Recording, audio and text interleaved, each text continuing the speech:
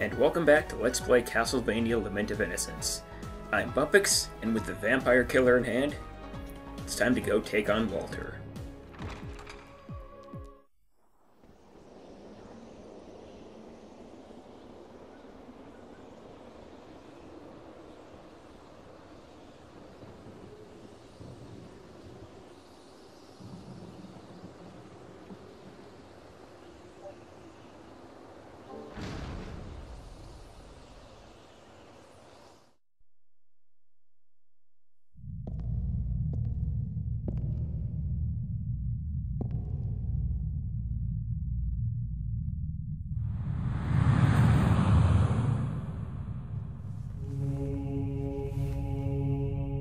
Welcome. I have been waiting, Leon. Walter, I will never forgive you. I see. It seems you have enjoyed the gift that I gave you. Yes. Thanks to that, I now have the power to defeat you. Well, that power is quite something. But I am beloved by the night. You will taste my powers. I'll kill you and the knight! Interesting.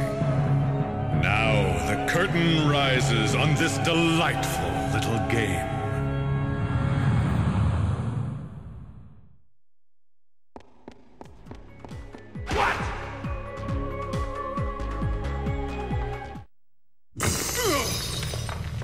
What?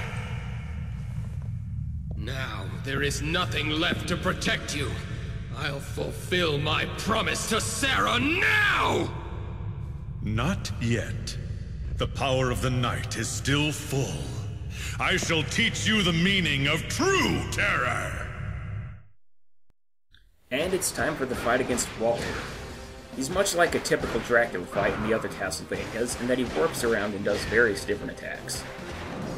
Pretty much every single one of these attacks is quite painful, so if you can, try not to get hit. Of course he has to laugh when he teleports. It's the Dracula standard. That explosion has quite a large radius, so make sure to stay away from it. And he tries to punch you, which is an odd thing for a vampire to do. But I guess Dracula did try to kick you in Order of Ecclesia, so what do I know? And sometimes he doesn't do anything. That attack can be difficult to dodge if you don't move before it starts. What I just used was the Wide Orb knife combo. Also, you should watch out for this. He goes up to the throne, make sure to get away from him. He only does it when he gets down below half health. And as for that knife Wide Orb combo I was talking about, it's a pretty nice projectile. Fairly damaging, relatively quick. It's nice. And this geyser attack is really stupid. Probably his easiest attack to avoid. Are you trying to dance there? Trying to dance? Vampires can't dance.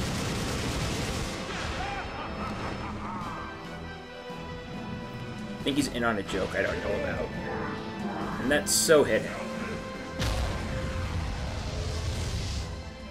Just run up and get screwed over by the camera. Thanks. It's good to know you're always on my side. Yes, keep doing that. It worked so well the first few times. It's bound to work the next time. Use it. Just keep trying and you'll get it eventually.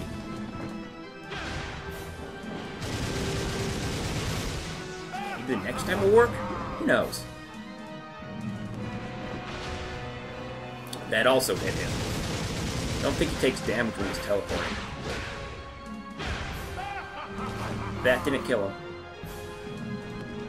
Oh well. That did.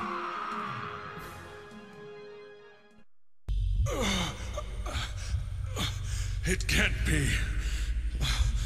This should not have happened. Sarah's suffering. And Ronaldo's grief.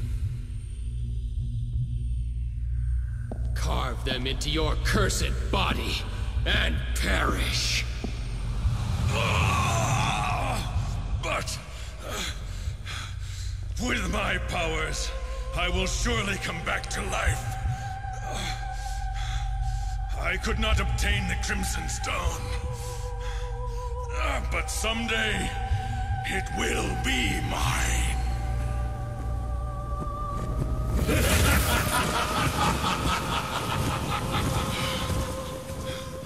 No!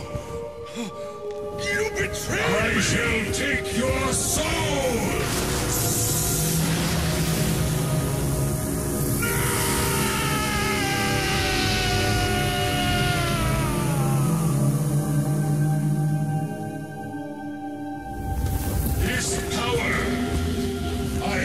To the king who wields the Crimson Stone!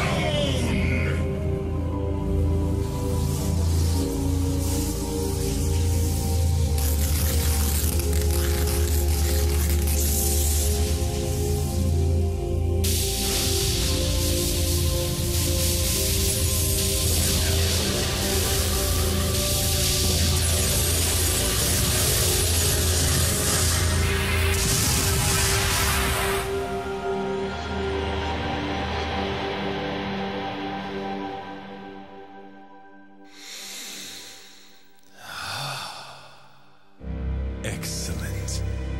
I never spent a better night. Matthias? You didn't disappoint me, Leon. I knew without a doubt that you would accomplish this. What is the meaning of this? I needed a powerful vampire soul. That is all. Are you saying you used me? Not just you. Your betrothed, Sarah, Ronaldo, and Walter. I used all of you. I never thought it would go so well, though. Is that red stone? The Crimson Stone? Ah, you know it. I'm impressed. I made Walter's soul mine with the power of this stone. I sense a rage from this whip. Matthias! You abandoned humanity? That's right. By becoming a vampire, I obtained eternal life. That was my goal. It was my revenge against God. Revenge against God? Our lives and fought for the sake of God. But God mercilessly stole away the one I loved most. When all I ever wished for was Elizabeta's safety. If limited life is God's decree, then I shall defy it. And within that eternity, I shall curse him forevermore. Matthias. Leon, after what you've been through, you should know. Yes, you're right. I do understand how you feel. I too. Then come with me. I will give you eternity too. You wretched fool. What? Is this what the woman you loved would have wanted? The Matthias I know would not have loved such a woman. Elizabeta was a kind, honorable woman. She was concerned only for me to the very end. That is why I hate him! Am I wrong? Did you not defeat Walter with hatred in your heart too? Yes, I'd be lying if I claimed otherwise. But defeating him... no. Preventing others from suffering the same cursed fate. That was Sarah's dying wish. Granting my beloved's wish. That is all I can do to prove my love to Sarah. Eternity without her would be nothing but emptiness. Leon, I thought that you would understand. Dawn is coming. Farewell, Leon. Death is all yours.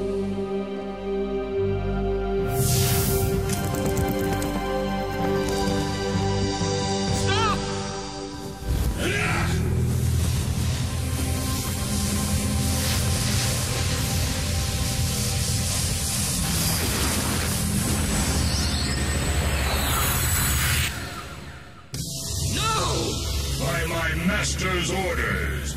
You'll be destroyed here and now!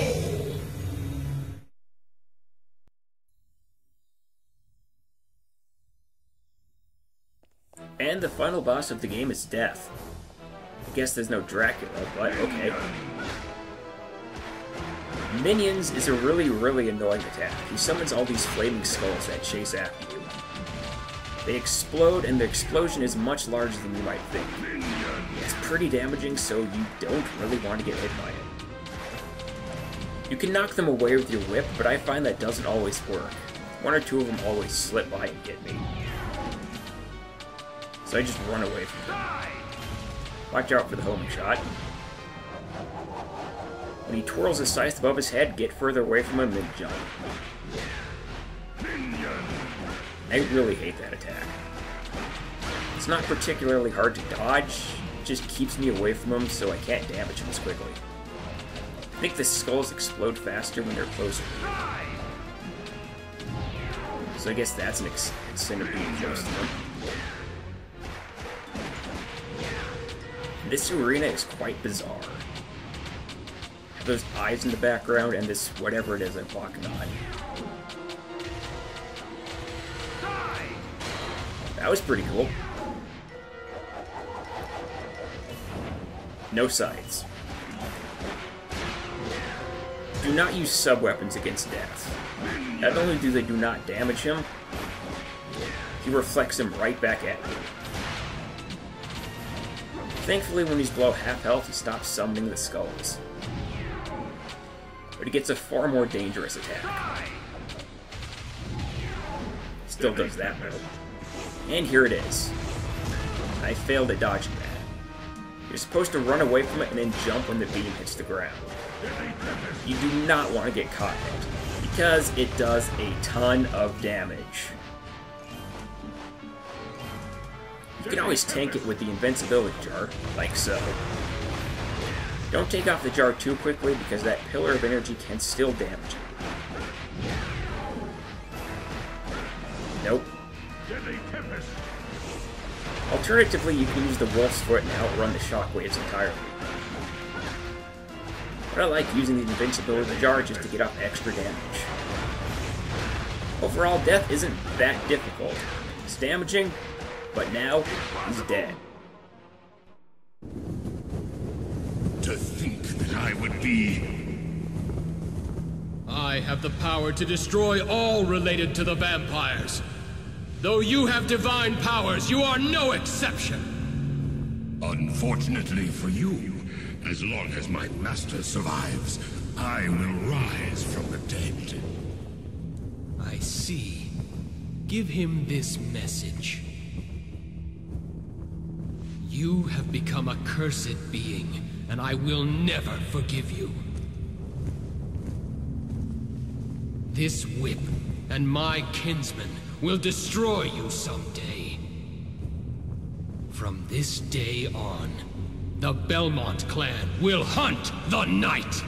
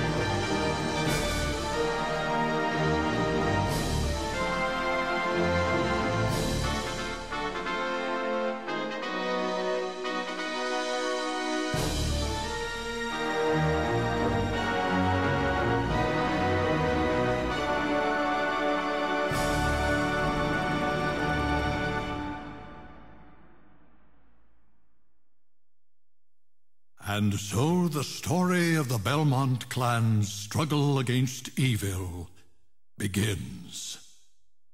However, Matthias and the Belmonts will not meet again for hundreds of years. Matthias goes into hiding in foreign lands and continues to curse God for eternity. Eventually, he names himself Lord of the Vampires, King of the Night.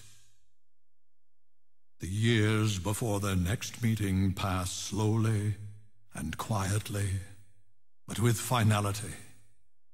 The intermission in this exquisite play from which two souls will never escape.